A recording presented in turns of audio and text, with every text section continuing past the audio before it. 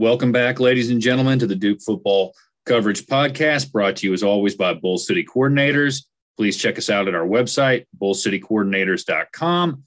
And you can find us on Twitter at DukeFB Coverage. Our DMs are open. If you are a current player, former player, current coach, former coach, anybody associated in any way with the Duke football program, you know how to get a hold of me, and you can find us anywhere that you get your podcasts. Before we get into the interview today, which I'm very, very excited about because it will be a player who is currently on the team, the Coach Elko era kicking off. We've got a current player who is going to come talk about that a little bit and a little bit about what we can expect this upcoming season, how things are going right now.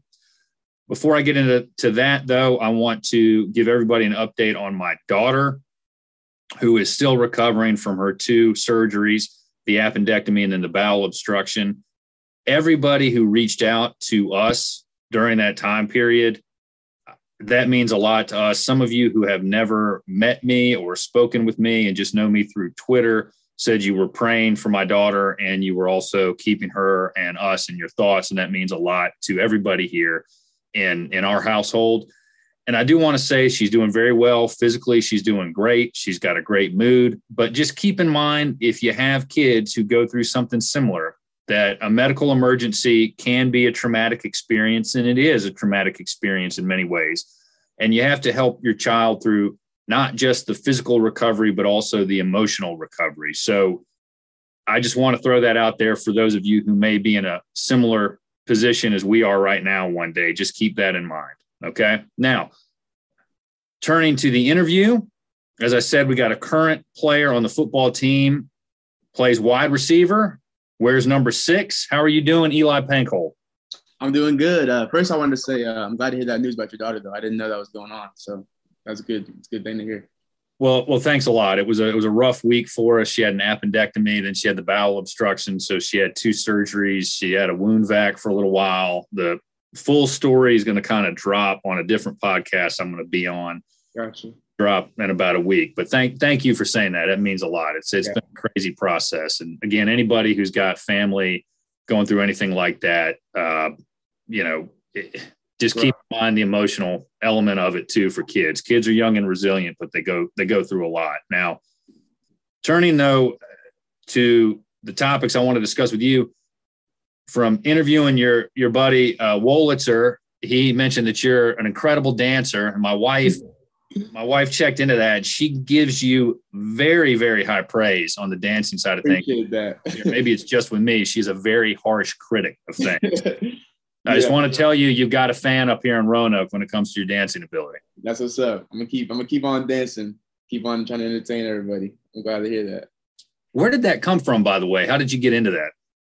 Man, I've been dancing since I was really little. I mean, like, I remember the first time I ever saw Michael Jackson is when I started loving dancing. And there's some videos, they're lost. Like, there's no way you could find them, but they're deep in the Facebook vault. And there's a video of me dancing to some Michael Jackson on the jukebox when I was like 9 years old. I had a Waffle House. I had like this little hat on. I was doing the moonwalk and all that. So he was like my first influence for real. So I've been doing it ever since I was young. All right. Well, tell us a little bit. We're doing the interview here on a Sunday. We're in the midst of spring ball. How's that going for you guys? Really good. It's a whole new playbook, but we're all adapting to it really quick.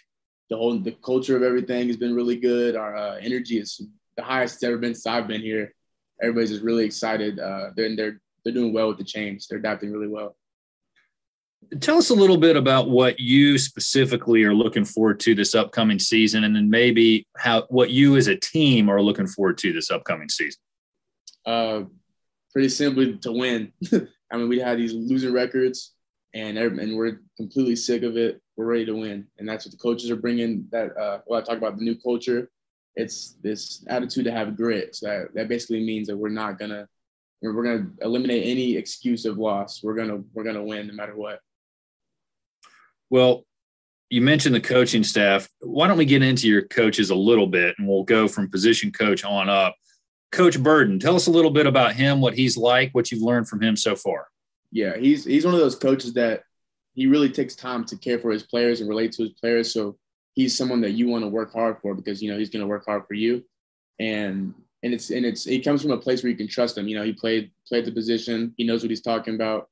And he's teaching us stuff every day. I've learned a lot from him in just the couple of weeks of spring ball, and I've have in being a football player in general.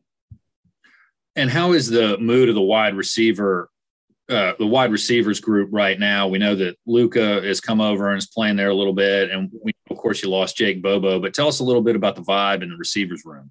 No, yeah, we're on really electric in that room right now. We got a lot of playmakers. Like I said, Luka coming over here, he's an athlete. We got athletes that are just willing to make plays all around. So we got a lot of playmakers, and we're trying to put our team in good position to score every time that we get the ball.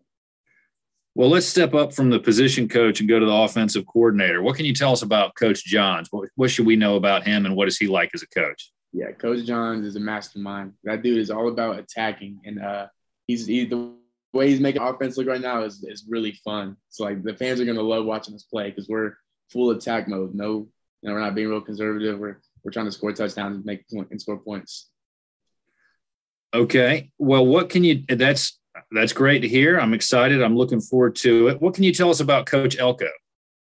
Yeah, Coach Elko is super cool. I mean, he came into this position. You know, he didn't know any of us. He like I said with Coach Burton, he's the same way. He came in, took the time to get to know his players, and he's really just this energy that he brings to us about, you know, we are winning football games and we're not settling for these losing records. Like a lot of coaches talk about it, but he's really about putting action to the words, and it's really rubbing off on us. I've just noticed in the off-season workouts, and it's still off-season, but spring ball is technically its own season.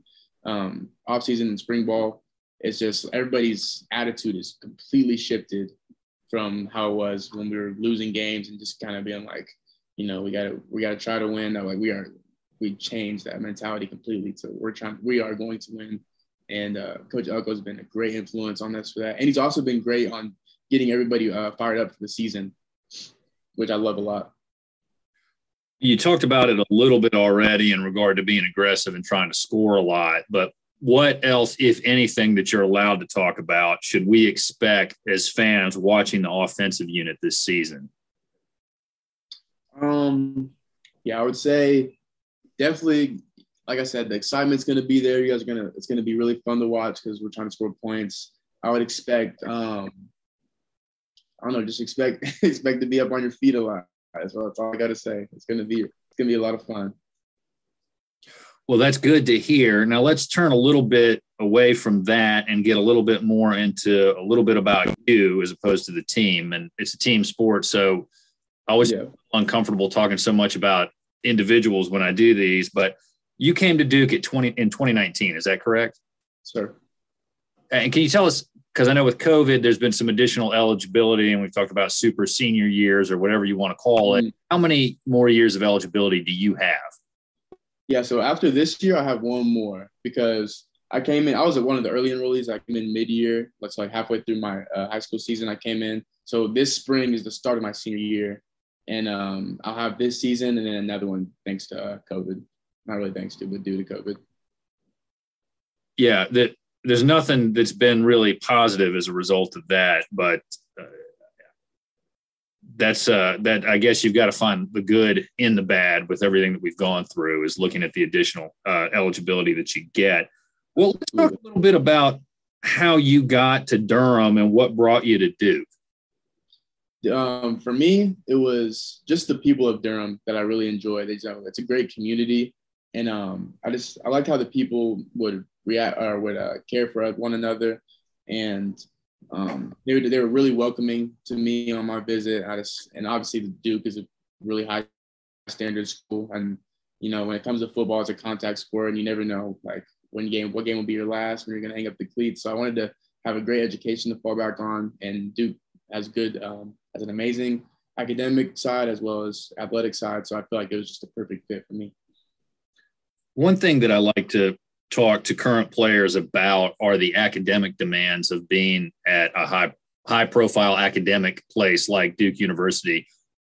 I'm not knocking the school that I went to, but it was not in that league of the place that you're in. And I think it's helpful for the fans to hear it from current players, because sometimes, and we'll talk a little bit more about this later, the fans have unrealistic expectations for the athletes and what they should be doing. And sometimes we don't really understand what you guys are going through. So could you talk a little bit about what it's like to manage or to balance playing at a top flight academic institution, the academic work, also playing in a top level football conference like the ACC? It's definitely something that takes, it takes a group effort, it takes a team, and we have a great academic team here at Duke, and they look out for us constantly. We have advisors that are constantly making sure, because it's a lot. Like if you're a non-athlete, a student at Duke, it's a lot.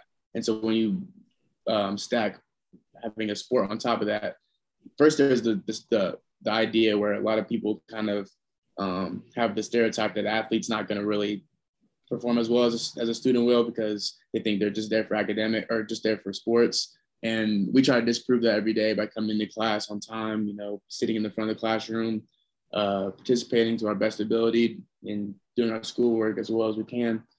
And then aside from that, like I said, it's really time consuming. So we have a great team that has a lot of resources for us. So they'll be keeping us on track, making sure that we're, understanding our assignments, getting tutoring when it's needed. So it's, like I said, we have a great academic team. It makes it all doable. It's difficult, but it's 100% doable. Well, tell us where you're from originally and how long it took you to settle in there in Durham.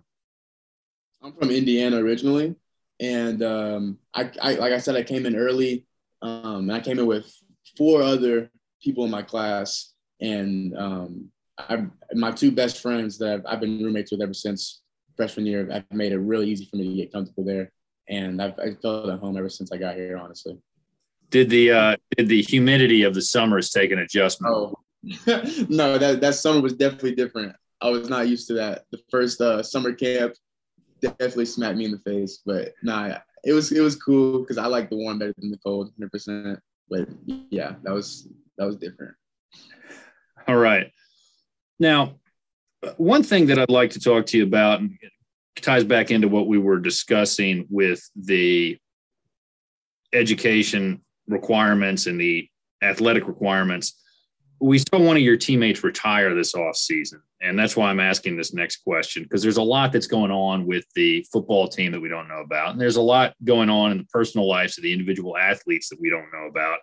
And I'm just curious kind of what you could tell us about maybe what we would need to know to be better fans and to be more supportive of the team generally and the players going forward. Yeah, I mean, and not any case in particular, but not like, just in general with athletes. I think it's another great reminder with the whole Dwayne Haskins thing. You hate to see that. That's really sad. And the way that some fans are reacting, or even, just saying things about like they like to. It seems that sometimes the actual, humanity of the person, of the athlete, is kind of stripped away. Sometimes they're seen as they're just a form of entertainment for some people, and that's really something that needs to be taken into consideration, because I mean, everybody has their struggles. Everybody's going through some things, but it's important to remember that you're human. And so when you take that humanity aspect away from an athlete, sometimes that can be really hard. And I think everybody needs to go out and seek help when they need it, and everybody needs to be willing to listen and talk to somebody on a different level when it's needed. So everybody's different, but just to remember that humanity in everybody, I think, is very, very important. Why do you think that is so much? And I can understand it a little bit more. Not that I agree with it with professional athletes who are getting paid to play a sport or play a game, but with college athletes, you guys aren't getting paid, and right. You're classified as amateurs, and it's a volunteer decision on your part. I mean, it's something that you choose to do. You don't have to do, and if you're not necessarily making a living off of it. Where do you think that comes from on the fan perspective with these expectations that some of us put on to athletes and people in your position? Yeah, I mean, like I'm not saying that like anybody's in the wrong for anything that they're feeling. I just think it's obviously, if you're playing the game, it's for a reason. So it's either you're in love with football, or it's a good outlet for you to make money one day. So you're doing it for a reason. And so that's obviously, like you said, your choice. But what's important to remember is that whatever's going on, you can't really control sometimes. And so it's just important to take a step back aside from the football aspect, or aside from whatever sport it is, and just kind of touch base with someone there, like, put yourself in their shoes with whatever situation they're going through. It might not have anything to do with sports. A lot of time it doesn't have things to do with sports. It could be something outside. You never really know. And so that's all I'm really trying to say is, obviously they chose they chose to work super hard to be put in the spotlight. It goes hand in hand. Like it's not something that's just given to you. They have to work really hard to get in their position. So it's not like, I want to be famous one day. So let me be famous, and then let me not complain about anything. You had to work hours and hours and hours when nobody noticed, and it's just hard at the end of the day. So I think it's just something to take in perspective. You mentioned work. The people in your position have to work really hard. Could you give us a little idea of what an average week for you is like when the football season is active, be it spring ball or during the actual season? Yeah, I mean, it's basically just you're waking up before the sun comes up, and then you're going into practice. First, you go through hours of meetings and the preparation to get your body right. This is all for us at Duke. This is all before our day actually begins, because this is all football stuff. Whatever we get through practice, we get through everything, take care of our bodies. Go to treatment if you need treatment. Got to make sure you're eating right. Get a couple meals in you. Then you got to go to class. So you got to get your mind back activated to wake up. I know you're tired after this long workout you just had, but you got to get back into school, activate a whole new part of your brain. And then you get through school. Then you got to, if this football stuff is important to you, you come back to the facility, maybe get some extra work in, because everybody's working hard right now. You're not trying to be average. You're trying to be the best. So you got to work just as hard. Come back to the facility, get some more extra work in, study some tape. At this time, the sun's starting to go down, and you got to get to bed because you got to wake up early for the next day. So it's kind of difficult to be finding the free time for yourself to kind of just relax. And I think that's another thing that goes to mental health too, is it's hard to find that time to yourself where you can just, take a deep breath. But some people handle it better than others. And so just finding help for some of those people would be good, I think.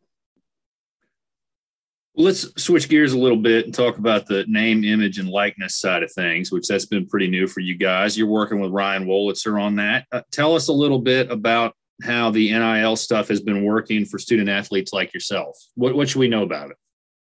I think it's awesome. I'm really glad they're doing that, because like you said earlier, like, we don't get paid to do this. But these opportunities to get us money makes everything a little more worth it, I think, at the end of the day. But yeah, it's just a really great way to get your name out there, and kind of learn about business too, because you're young and you're learning about these business opportunities you can do that'll take you a long way in the future.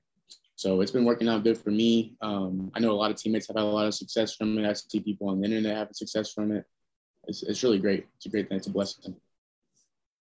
Can you tell us a little bit about what you have been using NIL stuff for? I think you've got like a little bit of an apparel line or something like that. Yeah, I got this little clothing line. It's called Kid at Heart. It's just kind of it's been a cool way to express myself.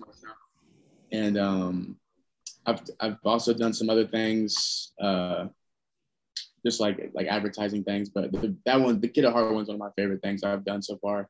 A way to get my brand out there, and having my football background be a good little platform for me is really helpful. Where can we go to find that? The link's in my bio. It's on Instagram at Eli Pancol. If you just click on my name in the bio, there's a little link right there. Click on it and get your little T-shirt, sweatshirt, a hat. We got a lot of good options out there. It's really cool. Well, that's great. I'll have to one of these days get an Instagram account.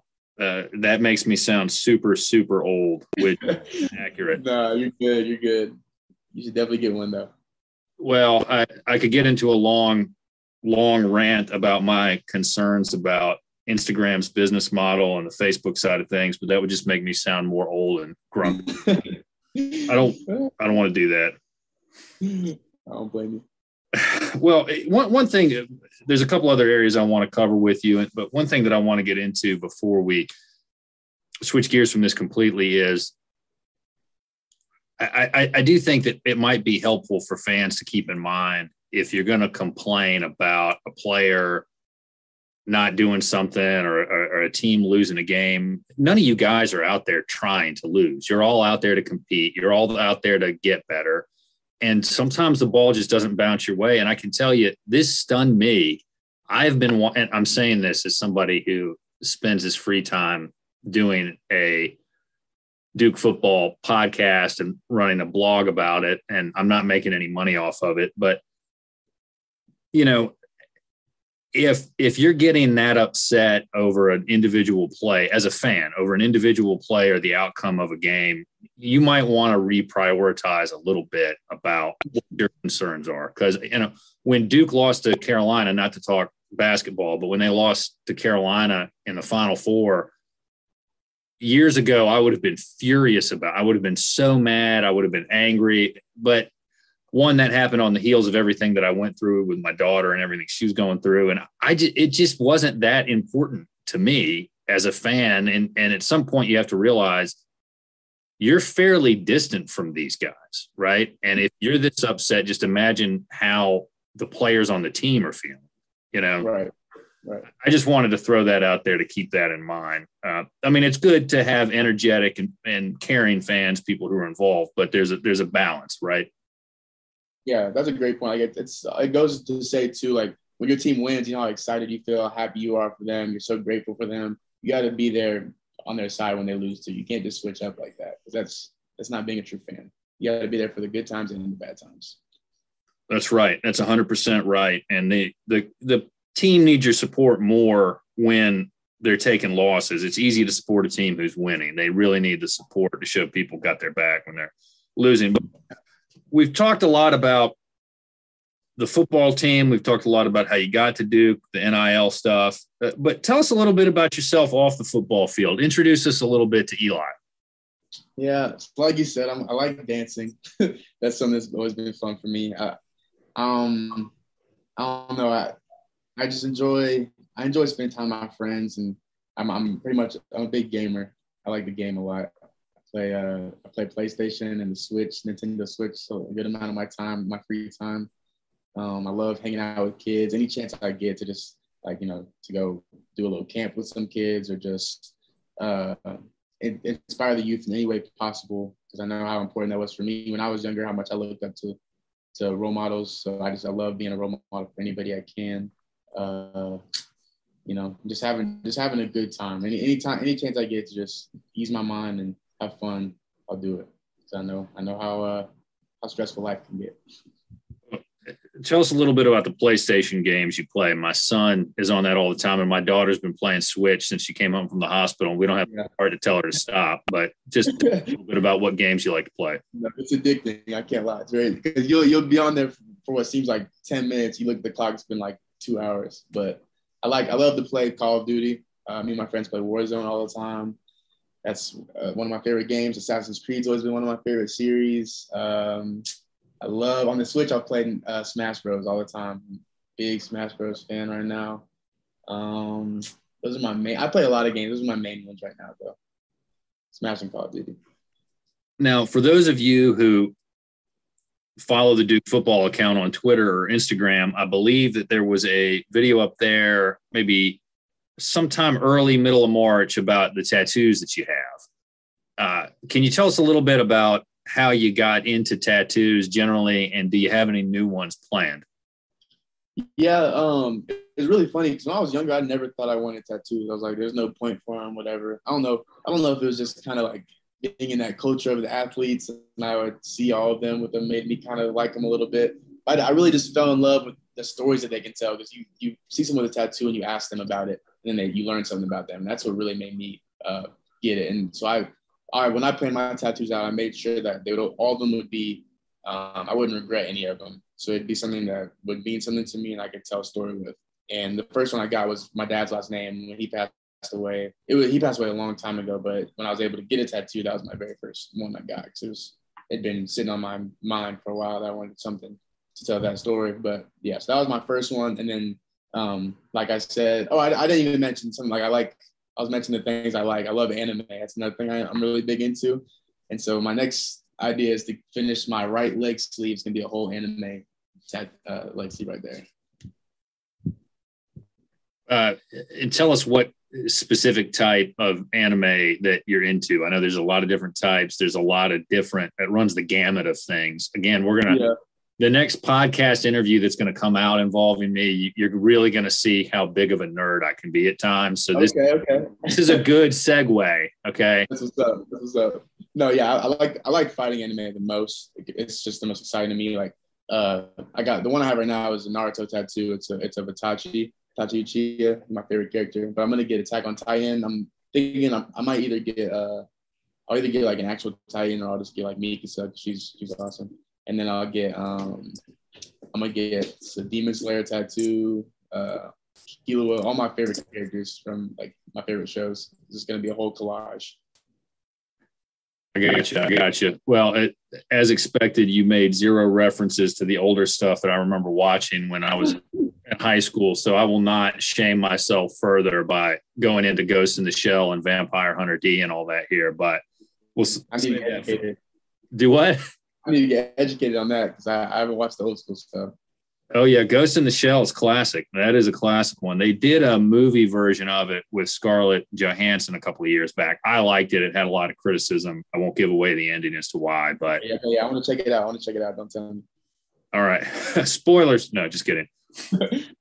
You mentioned your father's last name, and in watching the segment that you did for that got posted on the Twitter account and I think the Instagram account, you mentioned that Pancol is actually an Americanized version of a Greek name. Can you tell us a little bit about that? Yeah. So my great grandfather, when he came over from, they came from Greece, obviously. The last name was Panagopoulos, and coming over here, they actually didn't even my great grandparents stopped teaching my grandparents Greek. They wanted to make them like speak just straight English, during those times, whatever they wanted. Whatever they wanted is what they wanted. And so they went as far to change the name. So I don't know. I've been thinking about changing it back sometimes because I really like it. But yeah, it's Pancol now, stemming from Panagopoulos. Well, not to try to tell you what to do, but I'm a lawyer, so I'm going to give you some advice. If you do that, and no reason that you shouldn't, or I'm not trying to tell you not to do it. I'm just saying wait until you're done filling out standardized tests and bubbling in your names anywhere. That's going to take a while, isn't it? Exactly. Right now you've got it good. You've got what, six letters. Yeah, so once you're done with Scantrons and all that, that's I'll change it. Okay, yeah, that's smart. I appreciate that. That's smart. Well, Eli, you've been kind enough to take some time with us today here on a Sunday afternoon in the midst of spring ball.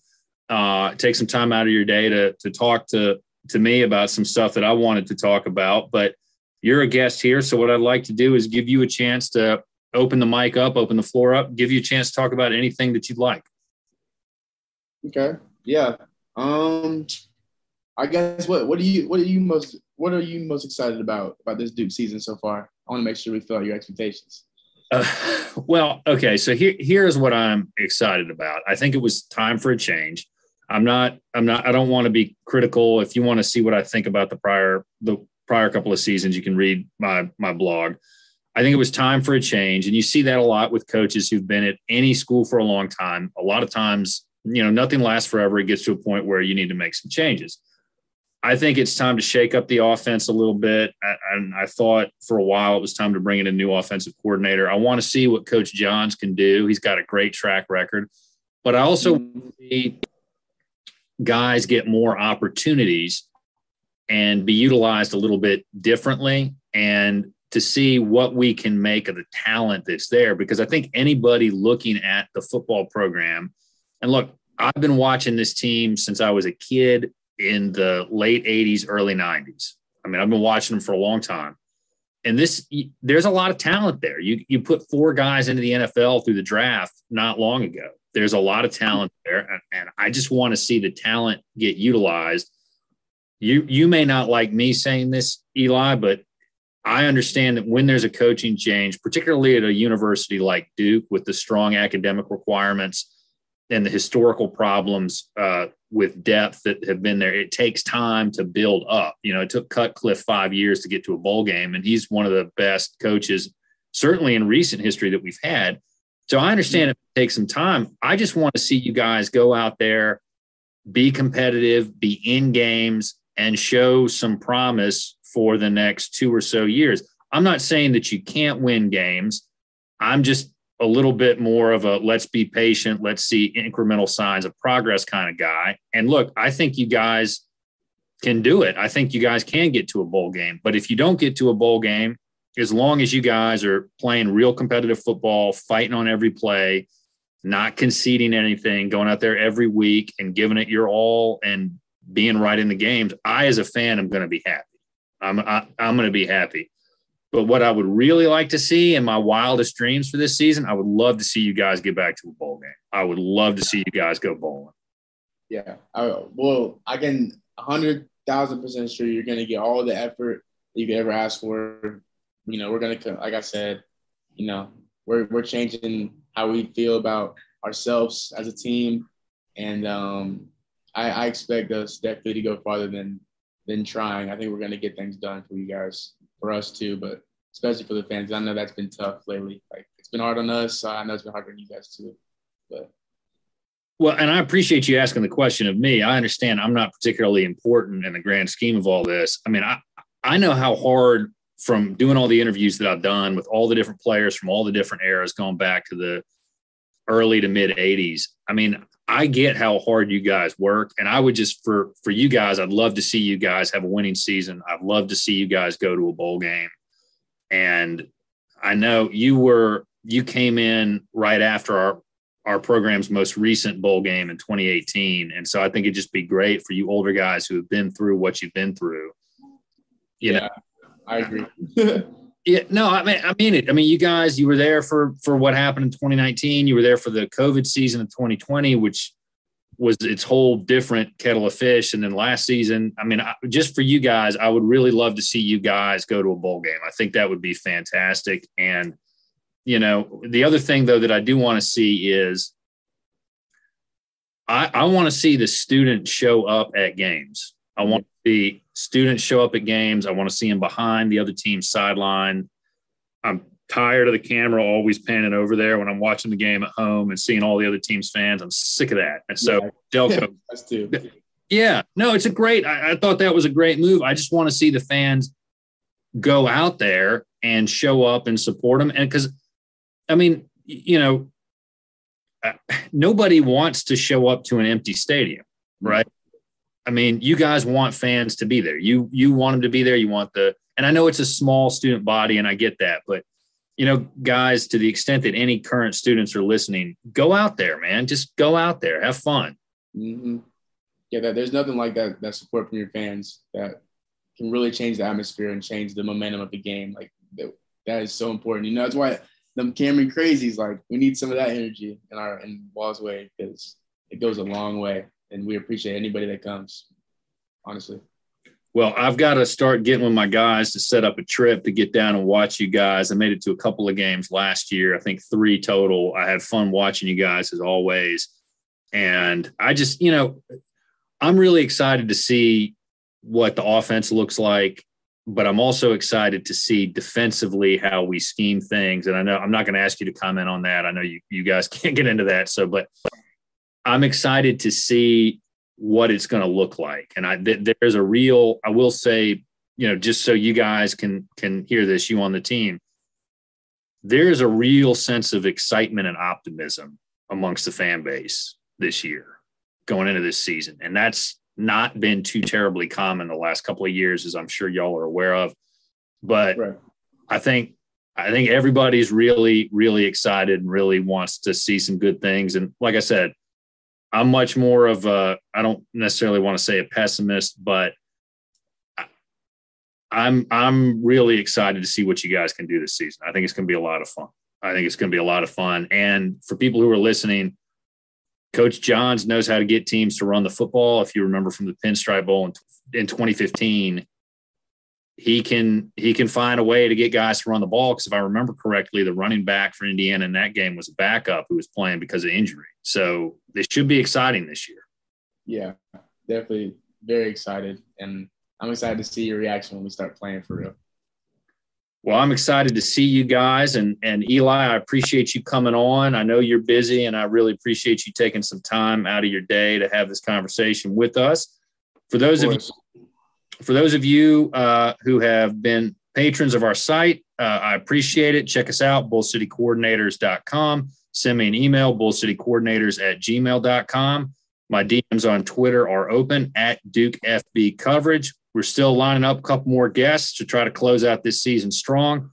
We're going to do things a little different and have some previews for the ACC as a whole and also some specific teams. And when I say ACC as a whole, we're talking about Coastal. So we're going to do a little bit of a different thing this season, see how it works out, see what you guys think. But again, we appreciate your support, and go Duke.